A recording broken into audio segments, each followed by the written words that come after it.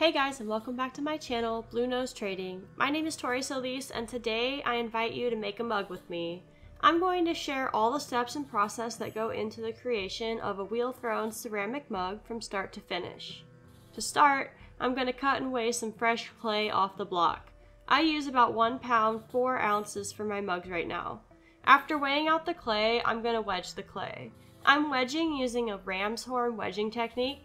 Wedging gets the clay particles moving and ensures there are no air pockets in the clay, although air pockets are not usually a problem in fresh out of the bag clay. Once the clay is wedged and formed into a ball, it's ready to throw. After getting the clay center on the wheel and shaped into a nice puck shape, I'm going to open the clay. After opening the clay, I'm going to compress and even out the bottom with my fingers and sponge. Next, I'm going to make my first pull on the walls. For me, the first pull is mostly about evening out the clay. I like to keep my pulls inward facing until I'm ready to adjust outward. The wheel wants to take the clay out, so I have more control in keeping it facing inward. The second pull is to gain a majority, if not all of the height to the mug. Once I have the height, I'll start to shape the mug. I like to make mugs that have an hourglass shape with a nice round bottom. As I'm shaping, I'm continuously recompressing the rim to keep control of the clay as I'm working. When the shape is just how I want it, it's ready to chop off. First, I use a wooden rib to take off unnecessary clay near the bottom, which also makes the piece easier to remove from the bat later. Finally, I run my mud tool's cutoff wire under the bottom. Now I'm just going to set this over here in my plastic covered shelf to firm up a bit. While the pot is stiffening, I'm going to switch tables and pull a handle for this mug. A mug isn't a mug without some sort of handle. Without a handle, it's just a cup. For my mugs, I like to make a pulled handle.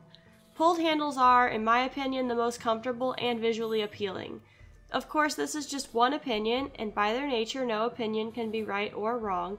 But these are my mugs, so I'm going to make them how I like them. I let my handles vary in size. Some are big enough for 4 fingers, and some are better for 2 or 3 fingers, and also it just depends on the size of your fingers, people. I personally like a big handle mug that fits all 4 of my fingers, so I would say that I lean towards those most often. While the handle's set up, it's time to trim the base of the mug. I use little clay nuggets to hold the mug into place on the wheel while I trim. I bought and tried a Giffen grip, but I didn't personally find that it was worth the effort in my situation. You can check out the entire unboxing and review in the video that I made.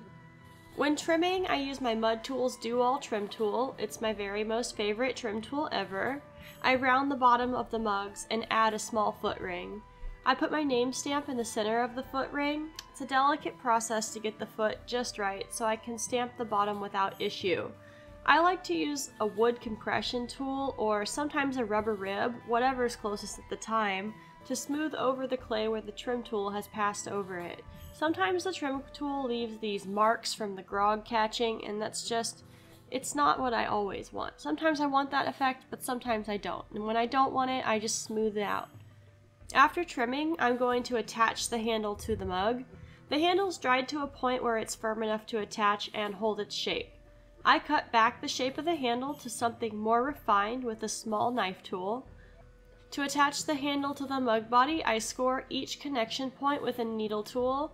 I then add slip to the connection points to act as a glue to meld the two parts together. It's important that both the mug and the handle are at similar points of dryness to avoid cracking from differences in shrinking ratios. For this mug, I'm going to carve a crater texture into the bottom. I really enjoy carving. Often I end up carving things I didn't plan to carve because I just can't help myself, which is what happened with this mug. I was making this video and thought, well, how boring would it be to not even carve a mug that's getting its own video?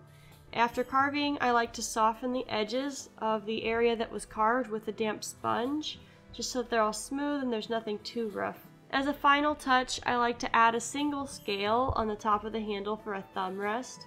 I put the thumb scale on the same way that I make feathers for the bird sculptures. I feel it really adds an extra sparkle of comfort to the handle.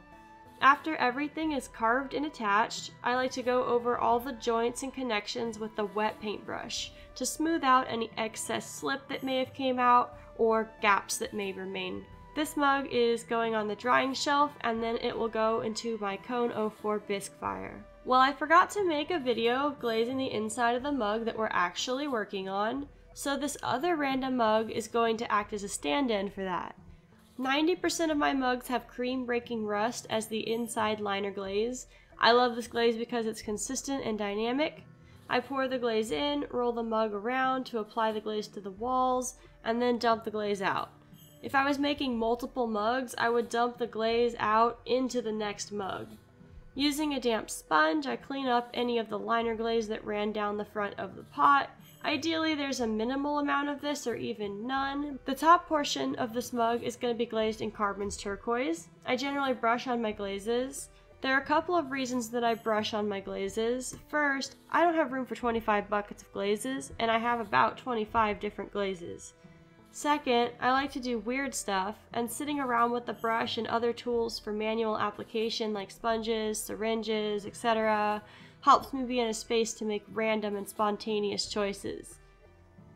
The bottom half of this mug with the crater texture is going to be glazed in a floating chrome and copper mix. The glaze I'm using is the Old Forge floating base with chrome and copper. You can find all the glazes that I make myself on glazy.org. They're not all my recipes, so you are going to have to go find them, but you got this. Once the glaze is applied and dried, this mug is going to be fired to cone 6. Fresh out of my kiln, there is a tiny little step that often gets overlooked or not recorded. I admit that I'm guilty of this. I can also admit that I'm unlikely to change my ways and include a sanding segment in every video. But I do sand the bottom of every mug with an 80 grit diamond sanding pad. The sanding pad I used to have foam attached, but the foam peeled off of it, and here we are. This small step ensures that the bottom of the mug is super smooth, and so they're going to be kinder to the surfaces that they sit on. All in all, this is a fun mug. I don't know that I'll make another just like it ever, but maybe one day. As of posting this video, someone's already bought this mug, so it's gone out in the universe holding their beverages. Sometimes it be like that. But you can check out what is currently available anytime on my website, bluenosetrading.com. If you want early access to my shop updates and videos, consider becoming a patron of my work at patreon.com/bluenosetrading. Thank you so much for tuning in this week. Remember that you have really great ideas, drink lots of water, and I will see y'all next week.